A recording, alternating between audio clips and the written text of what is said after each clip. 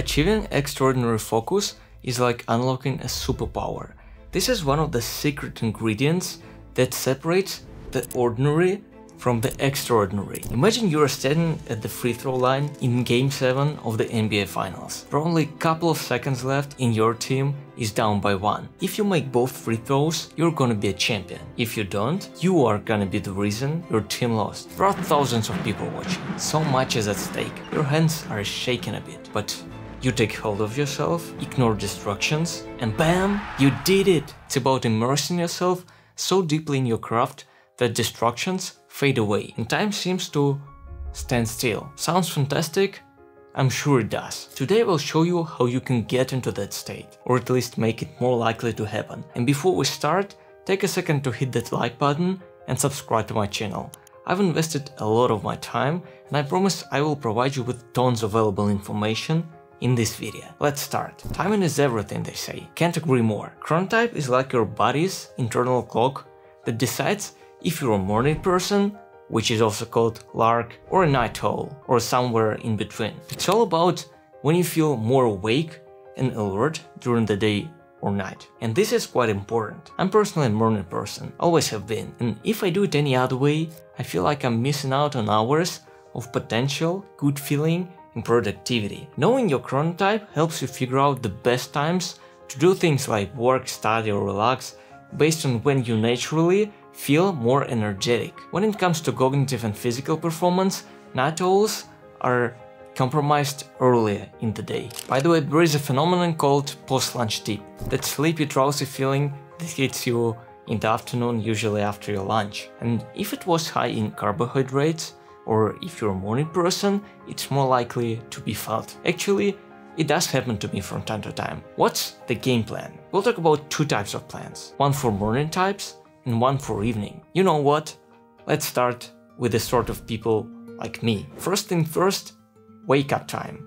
Let's suppose between 6 and 8 AM. Drink some water. I'm a fan of cold showers, so I can't omit to mention it as well. Whether to have a breakfast and what type of food to choose is also a great topic for a whole video. Brush your teeth, maybe have a small walk outside in order to get exposed to some sunlight, and then gradually start to immerse yourself into your focus session. I suggest having a longer span of morning work, approximately from 8 AM to 2 PM. While your mind is working at its best, do high focus work as much as you can. Don't leave tasks that are more challenging or of high priority for later in the day. If there are quite difficult assignments that require deep thinking and you'll probably want to procrastinate on them, it's the perfect time to tackle them. And of course, pay attention to your environment, which is another important aspect I will talk about. Alright, the most difficult and important part of the day is over. Congrats, you did it. What about that 2 to 6 PM slot? Now you could do more routine tasks that don't require as much concentration. There is a chance of post-lunch dip, so this time isn't as great for the types of tasks we prefer to finish in the morning. And it's okay, you can be at the peak of your performance every day, all day long. As for me, the best thing to do is to decompress, take a longer break. Have a nice meal without hurrying, maybe even take a nap. If you watched my previous videos, you know why a nap around 20 minutes long is a pretty good option. You can also take a walk, do some sports, go to the gym. I believe I tend to perform best in the gym in the early afternoon. And what about that last part of your day? You can finish it with more recovery activities, having dinner, socializing, enjoying time with your family, doing hobbies. The point is to disconnect from work pressure, knowing that you already did a great job and deserve to rest. As you approach your bedtime, choose more calming activities to make the transition as smooth as possible. Now, what about owls? I suggest sticking to approximately the same length of those time intervals. Let's suppose you wake up from 10 AM to 12 PM. So that high focus session should start at 12 PM and finish at 6 PM. The second from 6 to 10, and the last one from 10 PM to 10 AM. So basically the most difficult part of the day will be around the early afternoon. Alright guys, I'm so glad you're still with me. Don't doze off unless it's time for you to go to sleep and follow that productive schedule. We move to our final massive part of this video, distractions.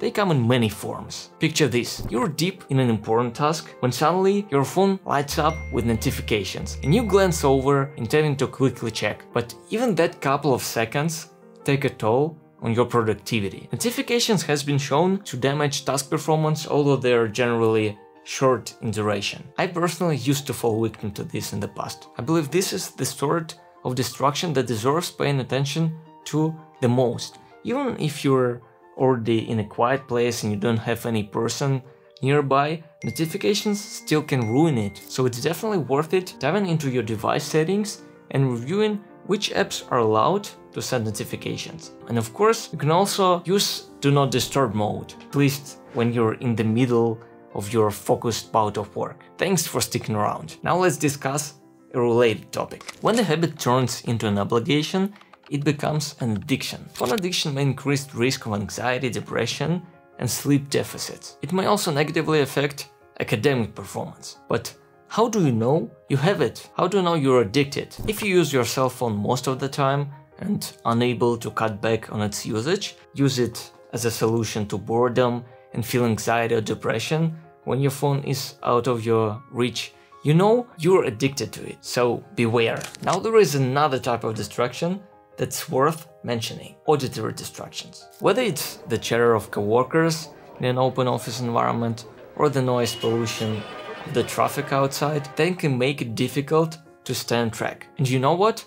One of the most challenging aspects is that they often come from sources beyond our control, such as other people. Whether it's a person who insists on conducting loud phone calls or a neighbor who decides to start apartment renovation, dealing with external noise can be frustrating and exhausting. In situations where you think you can't do anything about it, finding a quiet and secluded place is incredibly beneficial. Cozy corners, libraries, and coffee shops are all great options for escaping the hustle and bustle of everyday life and creating a conducive environment for concentration and productivity. These environments offer a silent retreat, allowing you to immerse yourself in your work and focus without interruption. Alright guys, that's all for now.